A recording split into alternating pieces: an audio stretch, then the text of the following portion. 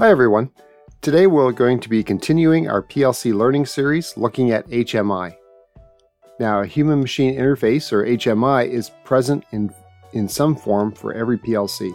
The HMI connects a user to the machine system to exchange information or control data. This interaction to the system can be through hardware or software.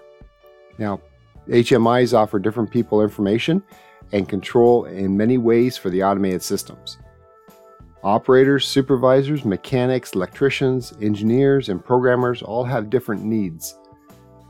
Now, the machine HMIs must provide or take the information easily for all the people who use the system. We will now look at some of the ways that human-machine interfaces, or HMI, are used in automated systems today. Let's get started. Now, detailed information contained in the video can be found at accautomation.ca. A link has been put in the description below. If you have not watched the other videos yet, there'll be links in the description below that will start you at video 1. There'll be links to the rest of the videos in the series as well. So, programmers and maintenance personnel will use the light-emitting diodes on the input and output cards of the PLC. Now, what I can do is I can show you the PLC right here, and we will just plug this in.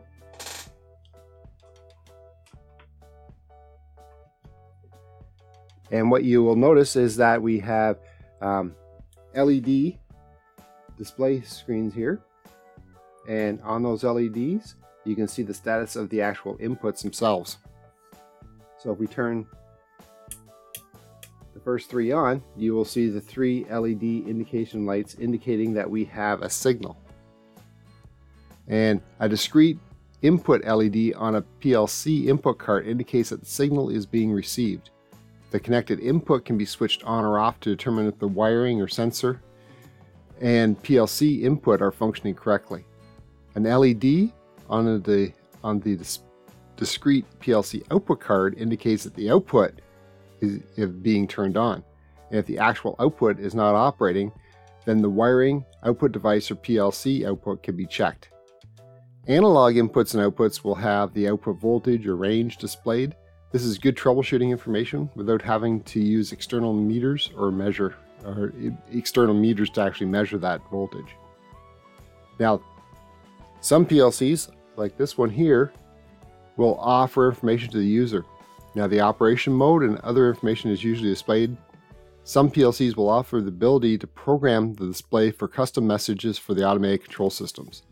Automated systems will usually have documentation and wiring diagrams within the control panel. This can be missed or unreadable over time. So many modern controllers will have QR codes that can be scanned so the latest information can be viewed for the item scanned. A smartphone is usually used, the interface, to view this information. So here, this PLC, here's my scan QR code that I can scan for this particular input card. And here's my different modes here for my controller. So the next, that was our programmable controller itself, and the hardware, or the inputs and output status indication, the CPU indication. Next, for human-machine interfaces, we also have the actual PLC programming software. So if we call up, we'll look at Do More that we have online here. And most PLC programming software will offer some online monitoring of inputs and outputs. And here I'm online and monitoring this program I have. And you can see here's my output. It's actually being turned on. So we can see the actual logic of the controller and what is currently happening within that controller. Now, the program using the software can be written, monitored, modified, and debugged. So this HMI tool can be vital to keep a maximum machine uptime. And then what we can see is next we'll have our traditional, when I say traditional, operator panels. And operator panels are usually for actual running of the system itself. And there are several different ways HMIs control the machine or process. Now, push buttons and lights can be individually added to the system. This is the simplest and universally understood in the industry. And we can take a look at that if we call up our information here. And here is our push buttons and switches that we can add to the controller in order to control this machine. And you can see that we have lights as well right here. Once we get to a certain number of lights, then what we actually will want to do is go back to our HMI itself. And the industrial panels are usually fully programmable and provide power and flexibility through a vast set of features. Screen objects such as toggles, slide switches, selector switches, throw switches, thumb wheel switches, meters, PID faceplates, analog digital clocks, all can be programmed easily when you have more than a few physical push buttons and lights. And this HMI panel can be a better cost option for you.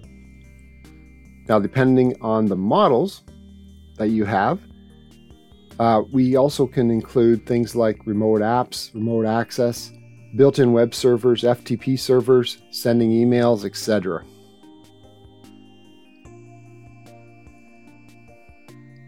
Now, one of the most common things to do today is actually have remote control using the operator's personal phone. This can happen without touching the actual machine itself.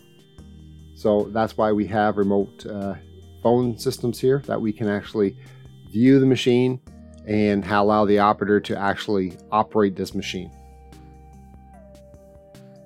Next, what we have is we also have SCADA systems.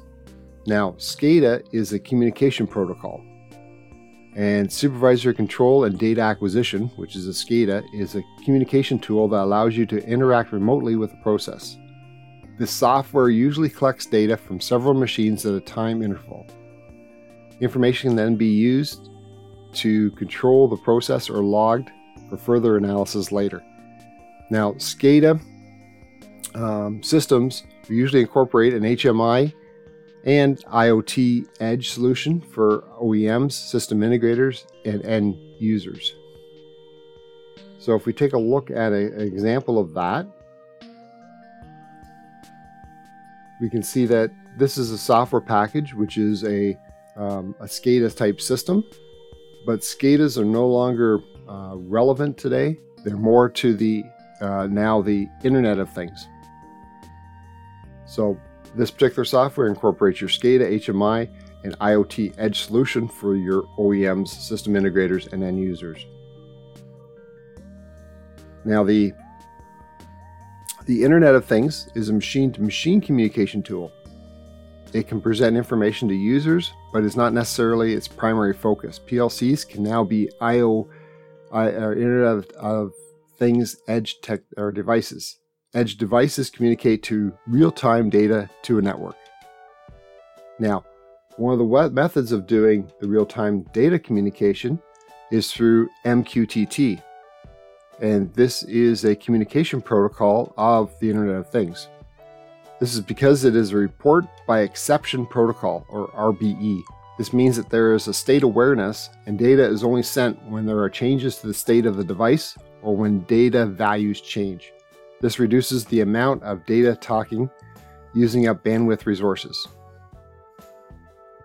And then one of the things when you're talking about the Internet of Things, you're also talking about your data hub and your solution for your data hub.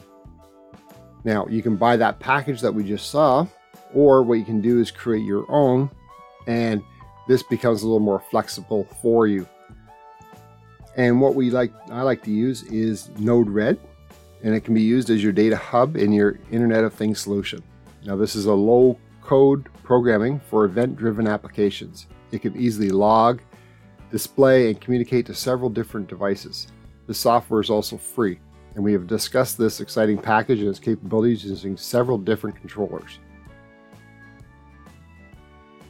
So if you enjoyed this video, please hit the like button below. If you have any questions about the video, please leave a comment below and I'll do my best to answer it. If you want more information about us, or you want our free ebooks on numbering systems or robust data logging, please click on the link in the description below to get it.